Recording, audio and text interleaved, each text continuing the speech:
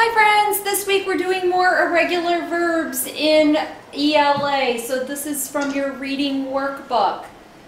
We know that regularly when verbs turn into past tense we add an ED. So like walk changes into walked and cook changes into cooked. This week we're doing more of those irregular verbs, the ones that don't follow that regular rule of adding ED. So here we go. We have come. Today I come to school. Yesterday I came to school. I wish this was true. I wish we were at school today.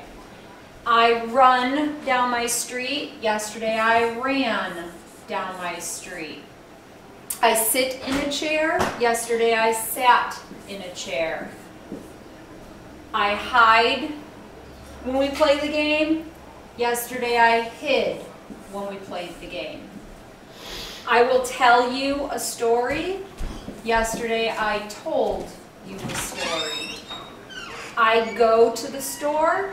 Yesterday I went to the store.